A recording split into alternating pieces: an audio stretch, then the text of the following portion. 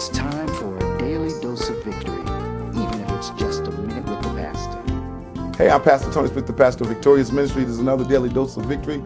We are 5 days away from Father's Day. Please make that a special day for any male in your life that's been a blessing to you or have strived to become the best father that they could be under the limitations and the situations they're in. Today we're on the subject, making the wrong right. I want to talk to you about making things right, dealing with your finances. I know that you can choose to pay off or spend anything you want to spend dealing with what you have.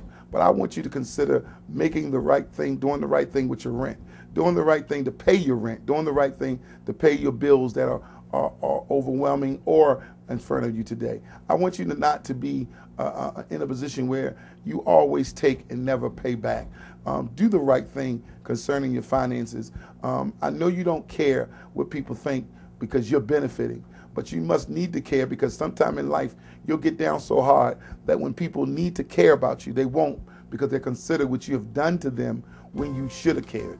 I want to encourage you to consider Father's Day and to begin to salute great men around you and let them know that they are cared for, loved, and appreciated by you recognizing. Take a text, do a dial phone call, and let them know that they are celebrated on that day.